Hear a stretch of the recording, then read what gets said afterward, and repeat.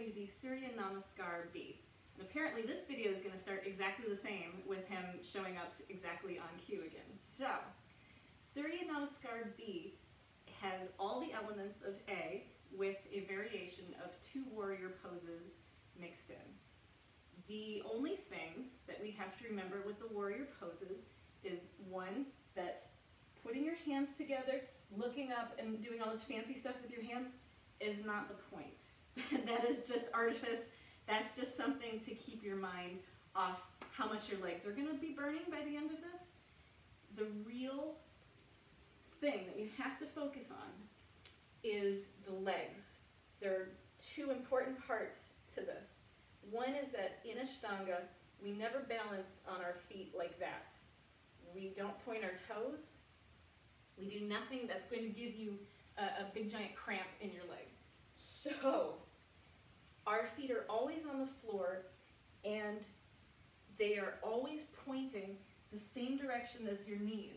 So on this leg, my knee is here and my toes are pointing in a diagonal line across my mat. So when I look down, I see my knee and my foot going the same way. Same thing with this leg. My feet are pointing out towards the top of my mat. So is my knee. Always, always pointing in the same direction. Whether you're doing triangle or whether you're doing any sort of lunge. Feet and knees. Keep that very important. You don't want to get hurt. The second part of warriors in any lunge is that when you look across your knee, you should be able to see your toe on the inside so that your knee is pressing outward toward the side of your mat. You also don't want what I just did, which is your knee to extend past your toes. You want your knees and your toes to be square to each other. That could mean that you have to push this foot back. It could mean that you have to bring it forward, but you never want the knee past the toe. So when I'm looking at my foot right now, I can see the whole inside of my foot and my toes. So everything is the same, except by now, since you've done a few Suryanamaskara A's, you should be able to do this without having to put your knees down.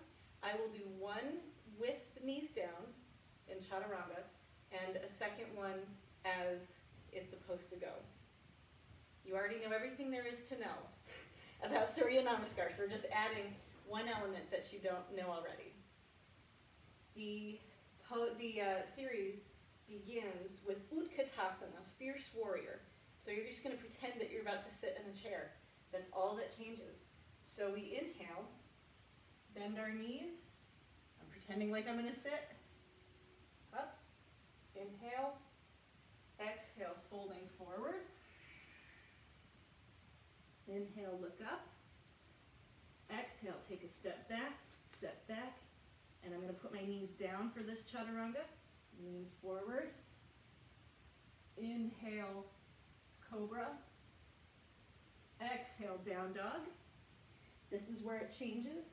You're going to take your right foot forward, almost between your hands, not quite. Inhale your arms up. I'm looking at my foot the whole way up. Inhale, looking straight ahead. My hands are shoulder width apart. There's one breath here. Exhale down. Take both feet back into plank. Knees down. Exhale. Chaturanga. Squeezing my elbows into my sides. Inhale, Cobra. Exhale, Down Dog. Inhale, left foot forward. Same thing. And I'm going to spin my heel down to the floor in the back. Remember that whole thing about having your foot and your knee pointing the same direction. Inhale up, watching my toes. One breath. Exhale down. Plank. Knees down. Chaturanga, squeezing my elbows into my sides. Inhale, Cobra. Exhale, Down Dog. 5 breaths. If you're tired here, you can put your knees down and come into Child's Pose. You can also do Puppy.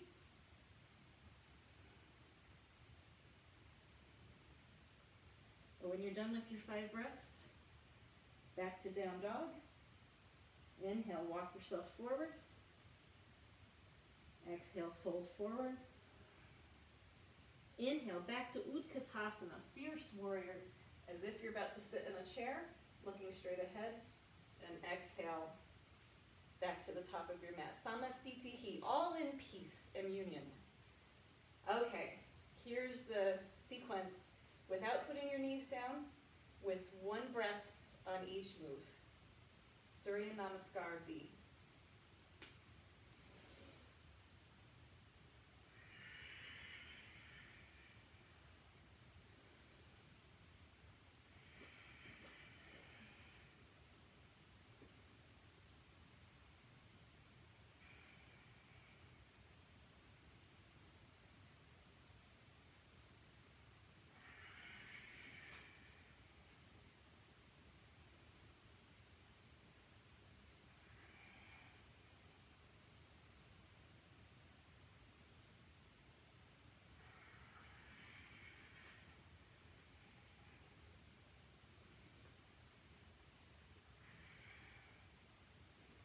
One, 2, 3, 4, 5 breaths.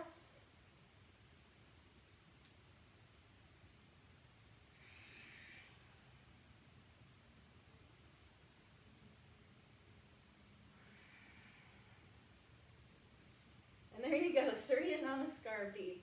So I would practice Suryanamaskara A up to 5 times with your knees up, or maybe just to 3 times with your knees up. Learning this, get up to 3 times with your knees up, and that would be 6 sun salutations before you begin the fundamental poses, which we will do